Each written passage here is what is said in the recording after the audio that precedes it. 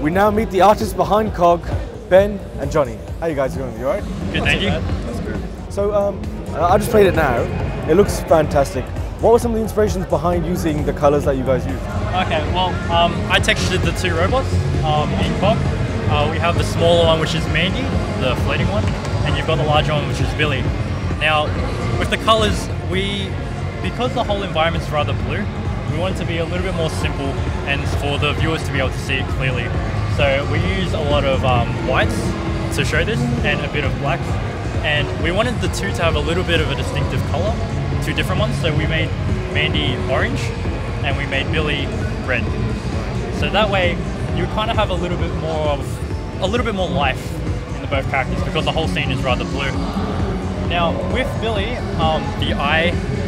the eye for both Billy and Mandy are different colours from each other. This is just to make it a little bit more contrasting so you can visually see it. So what made the decision to use like a smaller one and a bigger character? What was the inspiration to use that?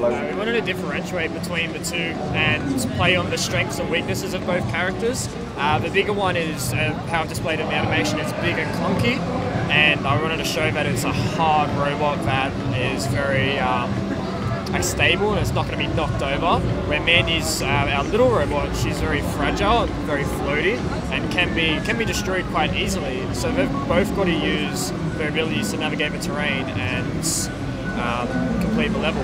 Fantastic. Yeah. I can also see that the way they're designed as well. Like the big one, obviously being a bigger size, it can't jump as well. Yeah. So, when you were discussing the characters, did you make a backstory to them, or is there a backstory to them at all? Yeah, there's a backstory. We have a bit of a backstory. We've been tossing up between it. I think the one that we most favoured was that Mandy actually found Billy, like one of the last robots from the factory, and they both needed to use each other to escape from his factory. That's great. And so you've taken that sort of story and made them who they are today, basically, right? Yes. So with the story, with Billy, the bigger robot, because he's one of the last ones, he's not very intelligent, but because he's back from that time, he's there to be more muscular and to push things and to really defend kind of the factory that they're in. But with Mandy, because she's more new tech, she's more smarter, she can interact with the plugs to make bridges go on, and she knows what she's doing, so she's trying to help this bigger robot to get out of this factory and kind of experience what life is right now.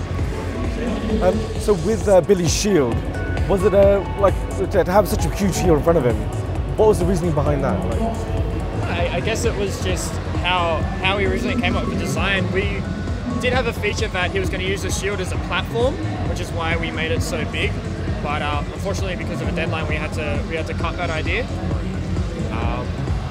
To be honest, I actually thought of that as well. I thought, is there some sort of mechanism, or will there be like a puzzle where I need to sort of use this? But so I think, yeah, if that might be included later on, I think that'd be a great idea. Yeah, it's definitely something to take a point in. I mean, our first kind of design on this, it was intentional to have the platform being raised up. But yeah, because of what we had to deal with, there's been a lot of things cut for this due date. But after, who knows, we could chuck this back in. Let's hope. Anyway, guys, thank you very much for your time. Thank you so much. And yeah, like I said, great game, and I hope to see it on the shops very soon. Thank you very much. Thank you.